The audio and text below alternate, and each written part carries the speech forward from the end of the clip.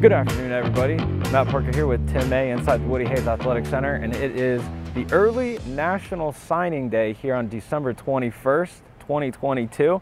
Ohio State just welcomed in 19 commits, prospects, however you want to call them, into signees into the Ohio State football program, with more on the way because the early signing period's 3 days. Today's just the first day of them. We just heard some comments from Coach Ryan Day about the status of Ohio State recruiting, how Wednesday has gone. And Tim, I think one of the first things that I feel like we should talk about is kind of the negativity, of the negative aura. I know before we started recording, we said, well, let's start on the positives, but. Well, no, I mean, the bottom line is you've got who you've got. You know, in this day and age, with everything going on in the recruiting realm, and by the way, a lot of shenanigans were going on in the recruiting realm 50 years ago too, you know what I mean? But you have to take, you have to take stock of who you got, not who you didn't get, not who slipped out the back door, not who left out the front door and said, see you later. What you take stock in is who you've got inked to a national letter of intent, which I think is good. I think means they might be here for 1 year. You never know about the transfer portal anymore, right? We'll get into that too. I don't even know. Actually, Quinn Ewers left after just being around for, a season. He was here in the fall. Exactly. So who knows how long you can be, but you have to. It's not putting a spin on it. You've got who you've got at this point. You can't be pining away about who you didn't get, or who, maybe inducements here or whatever there, which. As I asked Ryan Day, is anybody, you feel like the NCAA is even looking into this inducement situation that name, image, and likeness has turned into in some other places? He goes, he doesn't get the idea that anyone's looking into it from an NCAA standpoint. They seem pretty confident saying so it is too. what it is. Ohio State is not truly engaged in that kind of stuff, at least yet, Right. But because who knows what the law of the land is anymore. But yeah, the bottom line is, I mean, you look at who you got. I mean, the 4 receivers they got in this class, I think anybody would take this combination of 4 receivers in one class, led by Brandon Ennis, young man who made a commitment and stuck with it, etc. Just right on down, Noah Rogers, right on down the line. I mean, this is a pretty impressive class when you look at it as a whole. Yeah, would they like one more defensive lineman? Absolutely. Did they put a premium on recruiting offensive linemen in this class, knowing some of the vacancies that are going to show up next year just in the roster, much less in the starting lineup?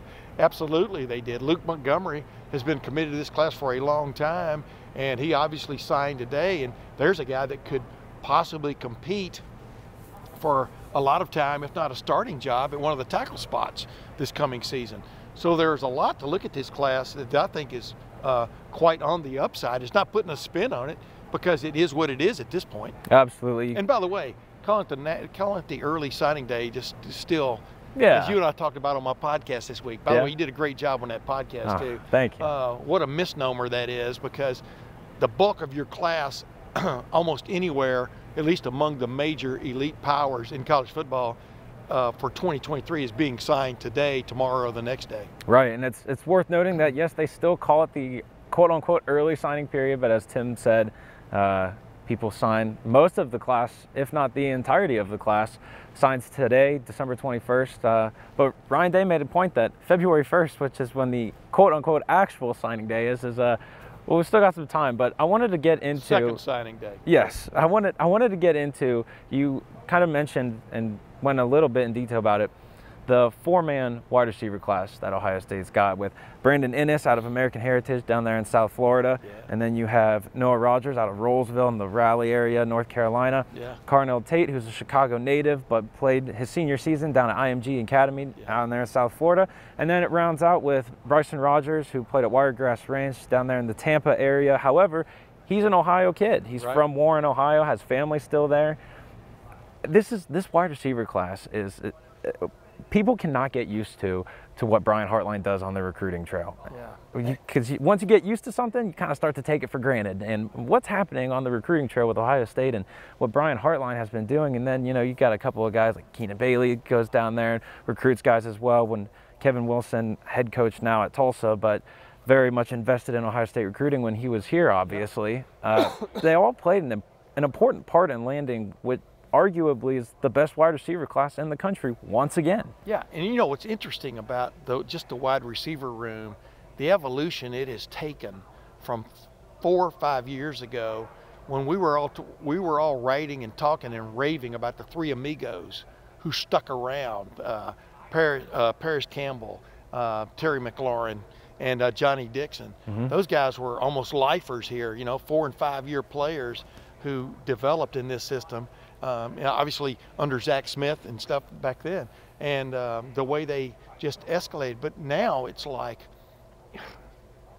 look at Marvin Harrison Jr. and Emeka Egbuka, the way they stepped up in their second years and became Julian Fleming finally passed, it looks like, the injury bug to a certain extent. If in fact there is such a thing as an injury bug, but he had it. I think in this building there definitely is. Exactly, but the bottom line is they're playing a lot earlier, and they're getting guys with the caliber of playing ability to play a lot earlier, and this class speaks to that. And all of these guys have their upside. I mean, it depends on what highlight reel you want to turn on, right? Right. But they can all catch the ball. Number one, for a receiver. Yeah. Number two, they're all blessed with what I call high end, if not even better, speed, depending on who you're looking at. And then number three, they are in high school. And high school is a different realm than college. They got a lot of yak, yards after catch. Absolutely. And more and more, the way these guys like to, Ohio State and a lot of the other, almost everybody now likes to try to create, putting their receiver on an island with a cornerback who's on an island, and run these wide screens or run these like quick hitches. There's a quick hitch of infamy against Ohio State in the Michigan game, and let them make the play. All four of these guys seem to have that capability, or that physical ability. So I'm impressed by what I've seen from these guys. And you mentioned that, these younger guys, they get this playing time earlier and earlier. Well, there's a reason for that. It's because the spots that they're filling, those guys are going to the NFL.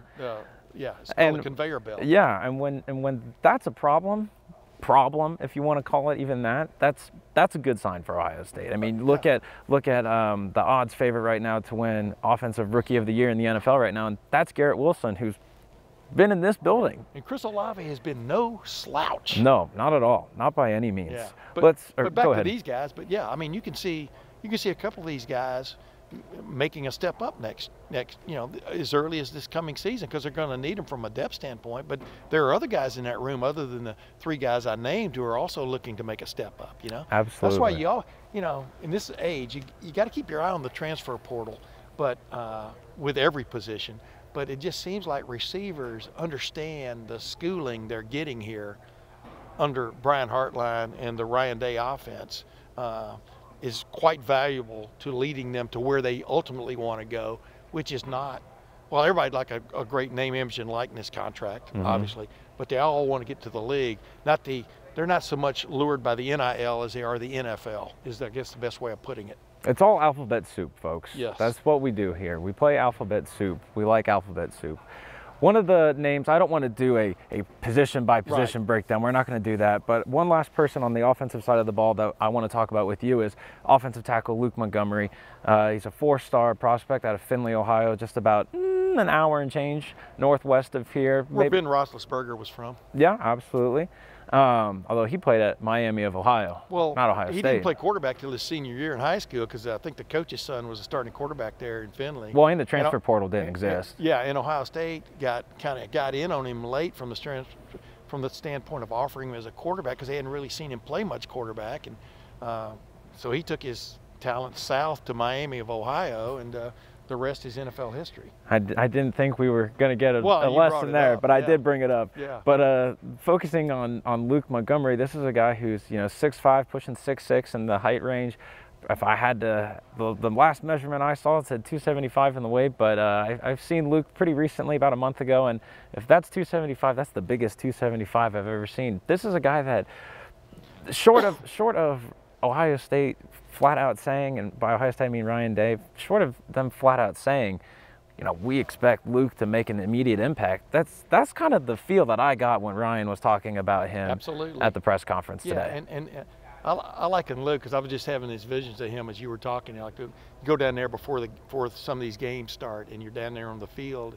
I think he was at every game this year. Maybe I'm wrong. No, you're spot on. But it reminds me of when I go down there, and occasionally I knew that Orlando Pace was in the house. All you had to do was kind of go like this, and you'd see Orlando Pace, because his head was up here, And Luke is kind of like that. I mean, he has jumped out at you on the sideline at Ohio State games in that regard. And the smile he always seems to have on his face just tells you, man, this guy loves being around football, loves playing sports. As Ryan Day was talking about, just watching him play basketball, you can see his quick feet, etc. He gets in with Mick Marotti for 6 or 8 months before next season starts, because he's going to be an early enrollee. Matter of fact, that's almost a wrong term now, because it seems like almost everybody of repute enrolls, in January now. Yeah. With a few exceptions and stuff. Dallin Hayden didn't, but Dallin Hayden came on quick. But the bottom line is, he just looks the part, and you can see how much bigger. You can see how much bigger he's going to be after a year of working under this system. We're laying down some turf here. I think they're working on a long jump pit over there, and it looks like they're getting it ready to pour concrete. I hope that's not what they follow up with, because you'd hate to land in a long jump pit that's covered with concrete. That's not what but you that's want. another story for another day. That's right. We'll follow up on that and get back to you. Yeah, follow Lettermen Row for more on as Ohio State is building a concrete long jump pit inside the indoor here at Woody. At the Woody Hayes. Allegedly, of course. But going back to Luke, I think one of the things that impresses me so much about his tape is the athleticism and the explosion that he has in this athleticism. Yeah. Out of Findlay High School, they really like to spread the ball around like most teams do anymore, especially now at the high school level where some of that college game is infiltrated in the preps level. But looking at him with his size, he does exactly what you want an Ohio State offensive lineman to do. They run the screens up there at Findlay, and who's out there on the front line? Luke Montgomery. You need any kind of ISO or kind of combination block where the gaps, running backs get to choose the gaps. Well, who's making those blocks to reach the second level? Luke Montgomery. This is a guy, and he's not just the only lineman they're using. Right. Well, they did get 4 of them, and no, I'm talking about Finley. Oh, yeah. State. Well, just to clarify. I know. Well, for the viewers at home. But let's touch on something we talked about before we in our what do you call it? Our pre-video talk. Our production meeting. In my opinion, Luke Montgomery is maybe that crown jewel on what they signed 7 guys, I think, today from the state of Ohio. Yep. You and I were talking about that before, and that stands out because I want to talk about a couple of those guys if we can maybe stay in that realm for a second. Absolutely. But like I told you, when Ryan Day got elevated to the head coach permanently, one of the first things he said in his press conference, with Urban Meyer was sitting there and Gene Smith was sitting there, one of the first things he says, they want to build from the state of Ohio out.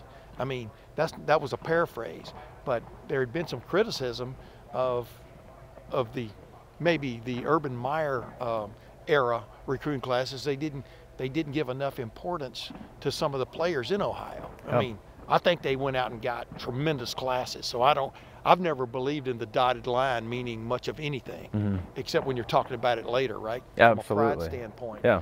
But what they've got 7 guys in this class from the state of Ohio, and I think that speaks a lot about Ohio State having an emphasis on it. And number 2, the state of Ohio producing some players like Arvell Reese, the kid from Cleveland, Glenville. That pipeline, you turned it back on, as we talked about on my podcast, and boy, that wasn't a drip, man. That was a gusher. This kid is a football player. He reminds me of sort of, in a funny way, of sort of the defensive ends that Georgia used to have way back about 15, 20 years ago. Just, not that he's necessarily going to play that, but just hard, long, quick and fast, and raw, just wants to get after you. Well, a guy that he reminds me of. You understand what I'm saying? I hear you, and I was just going to name drop a guy that has worn the scarlet and gray that reminds me a lot, that Arvell Reese reminds me a lot of, and that's Ryan Shazier. Yeah.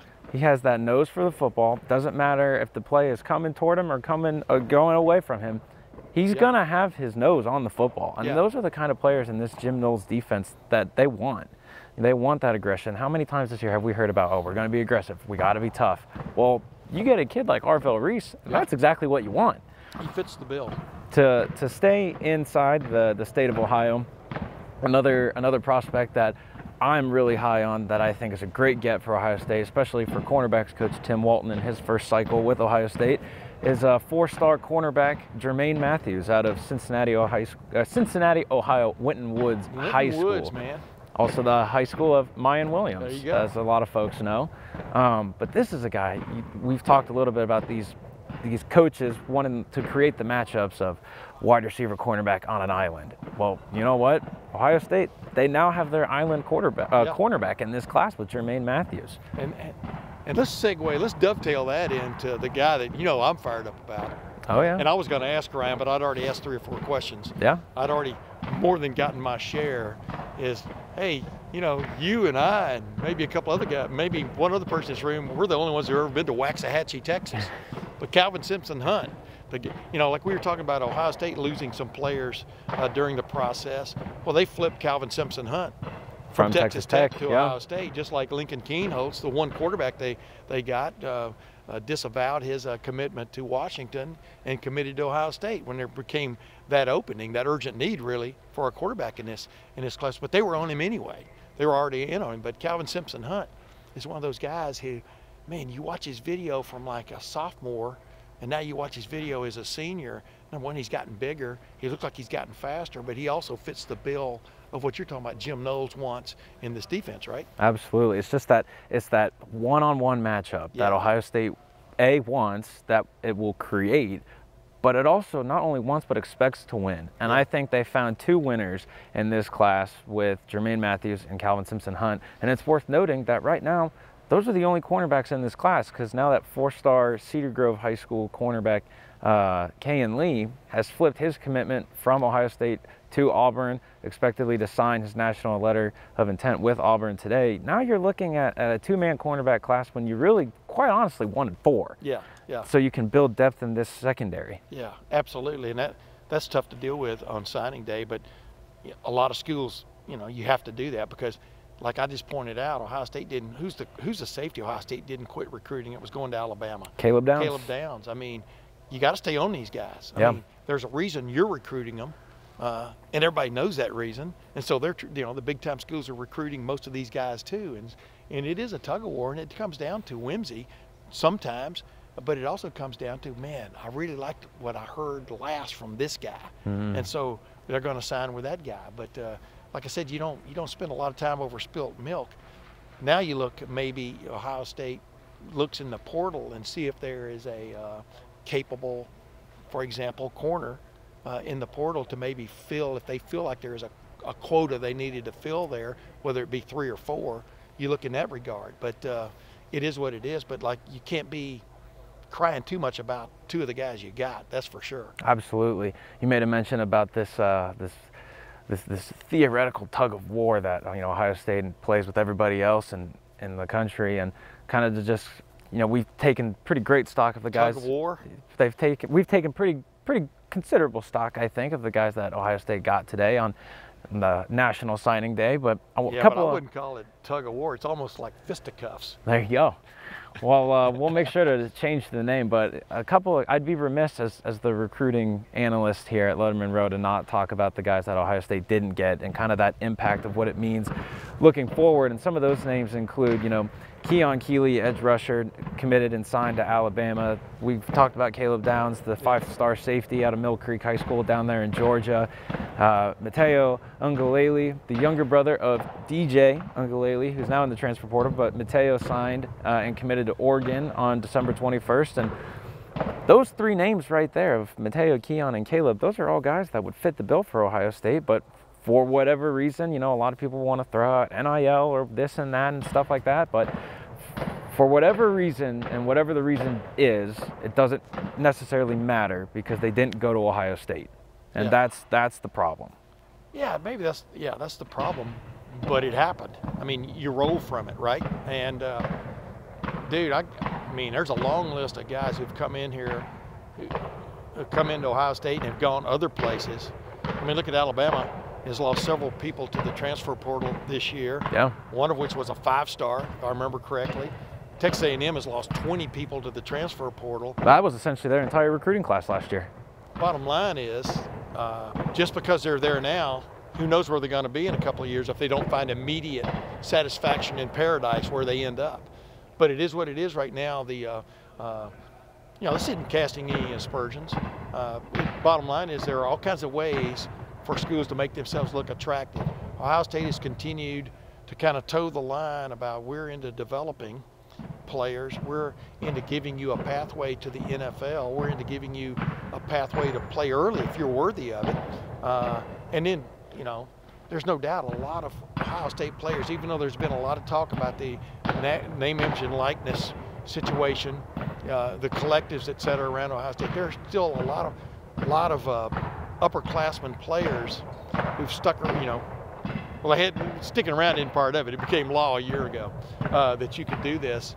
But the bottom line is they have benefited greatly from the NIL, just not necessarily coming in were they induced by the NIL prospect. Absolutely. And that's not saying that played a role in anything, because Oregon's a high-profile program, for example. Right on down, everybody you named is a high-profile program. But I'm telling you, anybody can see this. And Ohio State has gotten some really nice transfer portal players over the last several years, including Trey Sermon, who set the single game rushing record in Ohio State history in that Big Ten championship win over Northwestern. I think it was Northwestern, right? Yes. Yeah. Yeah, my brain's got a million of those in it, you know what I mean? Jonah Jackson, who's playing in the NFL right now, I think. For Justin Fields, of course. Justin Fields, obviously. That's a legacy game for this game coming up against Georgia, right? Absolutely. I mean, Ohio State has benefited greatly from the Chip Traynham, who ended up being the running back of choice in the game against Michigan 3 weeks ago.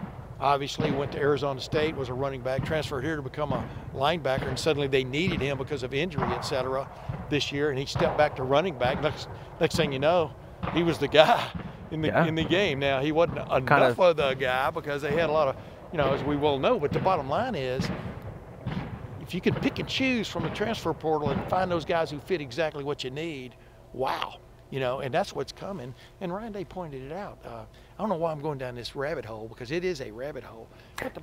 But more and more schools now, look at what Colorado is probably going to be doing in the transfer portal realm. Absolutely. Because of Deion Sanders now being the head coach. Look what Lincoln Riley did immediately upon getting the job at Oklahoma, and the transfer portal mecca he turned that into.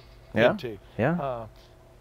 More and more, it's kind of like, instead of the JUCO route, you're going, hey, who's available in the portal? And I think there's over 1,000 guys who got into the portal this year. There's a good chance half of those guys might not end up somewhere. Oh, I think probably more than half won't even have a home. Yeah, but there are some valuable guys there that just were antsy about being developed over here, and they want to go over there where there's an immediate shot at getting to play, et cetera. So everything is evolving right now. It's evolving so fast. It's kind of like global warming times 4 for college football. Yeah. Because college football and the evolution in college football into these realms was at a glacial pace, that is for sure, until the last couple of years. So what I'm getting to here is, you know, Ohio State has got maybe some hard, fast decisions to make in the next couple of years about where it wants to go in that regard. But Ryan Day was still adamant that he wants this to be a destination for players to, number one, fit the culture, number two, come into it knowing they're pretty good but will be developed, and number three, hey, look at the history. If you get developed here and pay attention, do your P's and Q's and dot your I's and everything, cross your T's and cross your F's, your small F's. Right. You can get to the National Football League, and but we'll see how that goes. And my point is, they still got the Mickens kid today. Yeah, Joshua Mickens, a 4-star edge rusher out of Lawrence Central in Indianapolis, Indiana. And hadn't publicly committed until today, correct? That's correct. Had been committed to where? He was a former LSU commit, and then took 2 visits to Ohio State in November, was an unofficial visitor for the Indiana game on November 12th, and then made his official visit for the game against Michigan. And shortly after that, he decommitted from LSU, and all signs pointed toward the Buckeyes with that one. So is anybody upset about that? You understand what I'm saying? I hear you. I think it's more about, and you and I have kind of beating around the bush talking about this on this show right now. Remember when everybody wanted DJ Ungalele as their next quarterback? Yeah. You know, and looks like he's been beaten out finally. Yeah. At Clemson, he's in the transfer portal. Yeah. You know, I mean, you know, what goes around comes around. Well, what say you? We kind of make the show go around, come around. We'll put a pin in this one, as it is National Signing Day. Wednesday, December 21st. Let me ask you one quickie before we finish. Go ahead. Who's the one player in this class that you're excited about seeing play for the Buckeyes, and maybe sooner rather than later? I think we talked about this on my podcast a little bit too. We did, but I can give you a different answer. Okay. Because it's going to be in the unorthodox way of how we're going to see him, at least to start. And that's the linebacker from Cleveland Glenville, Arvell Reese. He's just got that physicality about him that is so hard to keep someone like that off of the field. Ohio State saw that a little bit this year with freshman linebacker C.J. Hicks. Yeah. This is a guy who would fly down the field on special teams, on kickoff coverage and on punt. He was on every single special team that you could think of. And would go down the field, make tackles, or make the blocks to set things up for returners and stuff like that. And I think Arvell Reese might have some of that same ability once he gets to Ohio State. So that's a guy that I'm just really excited for. I'm going to go back to a guy that you talked about on my podcast, but I really like this guy because I really like watching his video. He's a guy I've already talked about, Calvin Simpson Hunt. Yep. Because he just looks really athletic. He looks very comfortable one-on-one with somebody. Because we're talking about high school video, but as Ryan Day pointed out, Waxahachie is in a big-time competitive district down in Texas of football. There are no shortcuts down there in that league he's in, and he just looks like a guy that could compete right off the bat. You'd like to see him get a little bit bigger, obviously, all these guys. So that's what, in my mind, would kind of keep him a little bit in the background to begin with. But there is a guy that, when we talk about maybe some of the guys who they didn't get for one reason or another, there's a guy that they got who seems like his upside is not even close to where it can be. He's not even close to that upside, and you just watch him progress from a sophomore to a senior, and you just kind of go, wow, this guy might have big time written all over him. It's just it's like an airplane takeoff, right? Just keep building up speed, keep slowly climbing. V1, which is minimum takeoff speed, and then V2, pull back, rotate, and that's where I expect him to do at Ohio State. There you go. Well, there you have it, folks.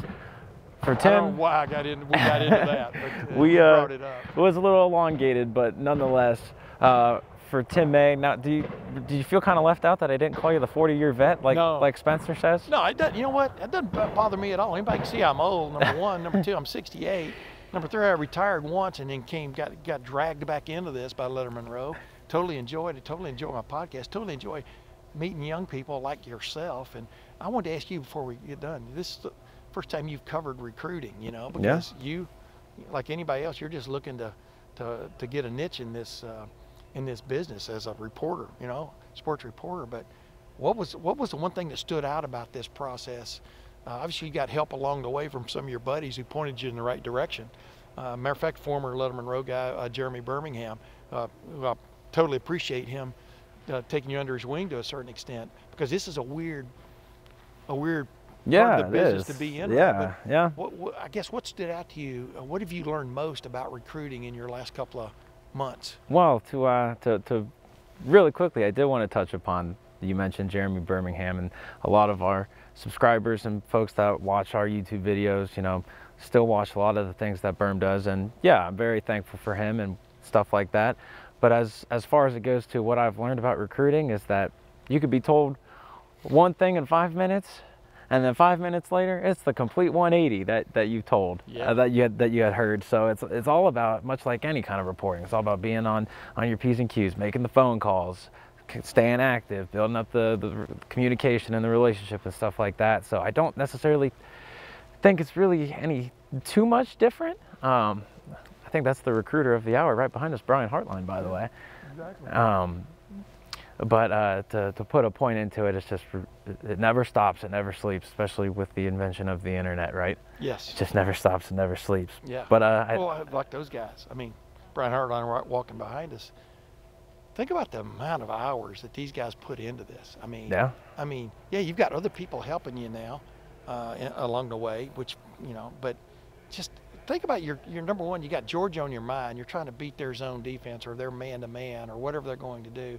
Flip side of it is you got to keep calling guys because you never know who's talking to them. Like when Ryan Day was in there talking today about just the process of just getting a commitment, and then does that guy stick to his commitment? Because you don't know who they're talking to. Once, Yeah. Like with you, once you hang up the phone with them, they're talking to some other maybe recruiting guru. Yeah. Or they might be talking to a head coach who, you know, an hour later he has swayed this guy, you know, Yeah. or the assistant coach. It's just an ongoing, never-ending, 24/7 process, and I don't know, what a whirlpool it is right now, my man. It's some fun, but I think what is going to end is we're gonna put a pin in this show.